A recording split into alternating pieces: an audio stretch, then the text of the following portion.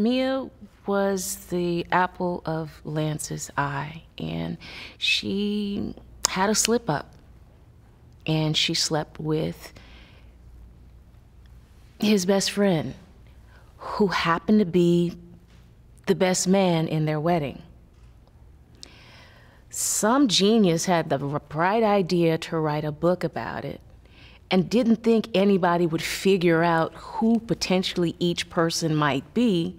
And so consequently, during the wedding, it caused quite a stir. However, Mia had no clue about it.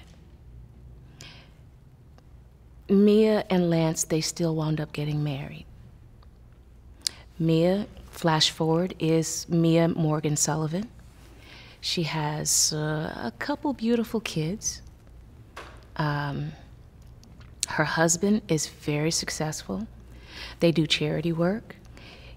He used to be the college pro star. Now he is a hero, football, just all around Mia's hero.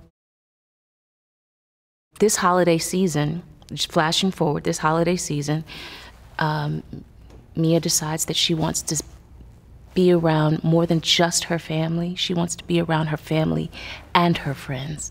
And she wants to establish a relationship between her friends, kids, and her children, and create a tighter bond and say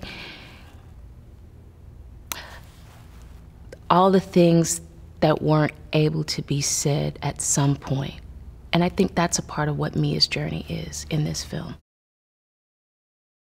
Restore and patch up the relationship that she feels that she's the cause of it, these two great guys who enjoy each other, that need each other.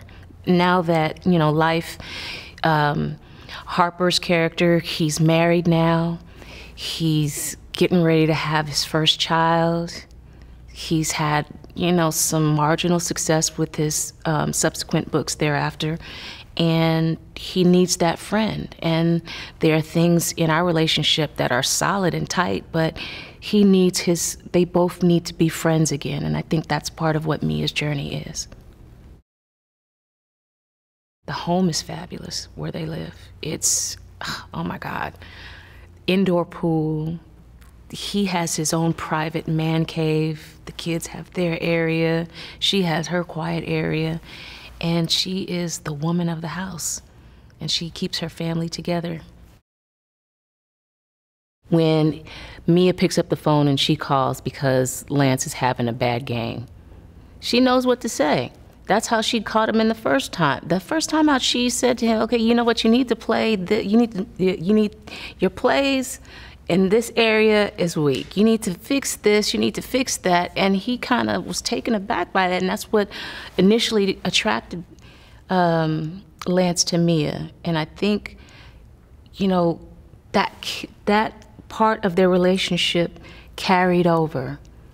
She was able to watch or be his extra eye when no one else was looking, or when everybody's looking, and not being able to discern through certain things. So that's the nature of Lance and Mia's relationship, being that discerning eye through football, through family, everything.